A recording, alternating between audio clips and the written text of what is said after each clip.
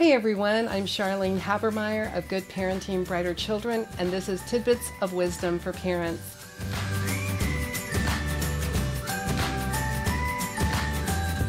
Today I want to talk about a nutrition topic. I want to talk about honey, because honey is an amazing food, and in fact it can be considered a superfood. But let's talk about the bees first. I mean, it's amazing that these little bees, they basically travel the circumference or the equivalent of traveling the globe 2 times in their lifetime, which is between 2 weeks and 4 months. And their contribution to the hive at the end of their life is 1/12 of a teaspoon.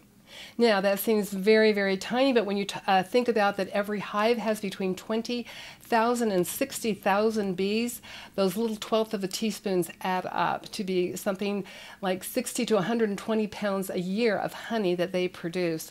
So that's pretty amazing. When the bees go out there and they pollinate and they gather all of the nectar, they go back to the hive, they regurgitate that nectar that they've gathered into another bee's mouth, and then that gets taken and put into each one of the little slots into the hive. And by this time it becomes kind of a liquidy substance, and so they take their wings and they fan it.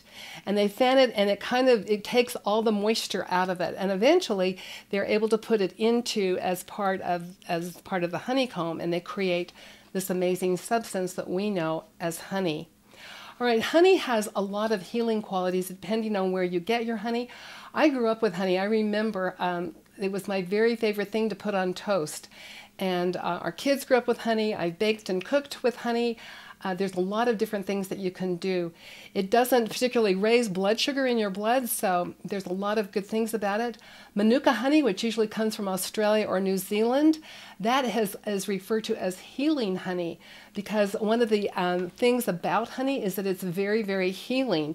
They used to take in the olden days, they used to take bits of honey and they would put it on wounds and it would heal because it had antibacterial, antiviral, antifungus, anti-everything, and they would put it on the wound, and in a very short time it would heal. It actually healed the wound, and you can still use honey to heal wounds today. Another thing is, what's really interesting, is that honey actually is good for your teeth. They have found that it can kill different bacteria in your teeth when you eat like some honey on a spoon, or a honey peanut butter sandwich, or whatever it is, that it actually has healing qualities and can help with your teeth.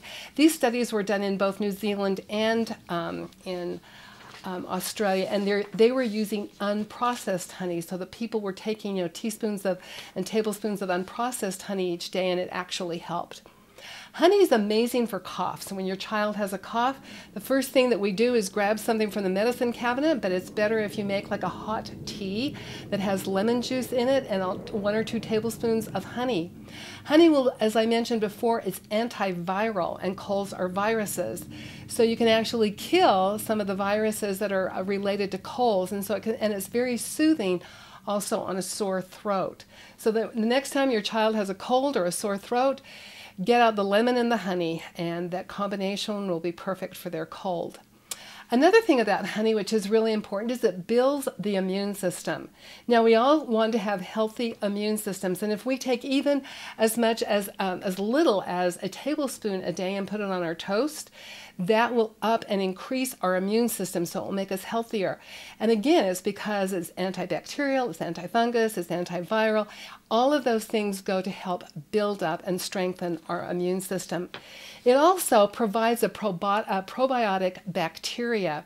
Now, there's a lot of, pretty much 94% of the people now in the United States have candida. That's an overgrowth of a certain bacteria in the gut. Well, honey will act as a probiotic. Many people take probiotics today. And if you take just a tablespoon of healing honey, it acts as a probiotic, and it will help to kill the candida bacteria in the gut. So you can read more about this on my blog at Good Parenting, Brighter Children. And I want to leave with you this quote by Ray Bradbury. "Bees do have a smell, and if they don't, they should. For their feet are dusted with spices from 1,000,000 flowers." Thank you for joining me, and I'll see you tomorrow.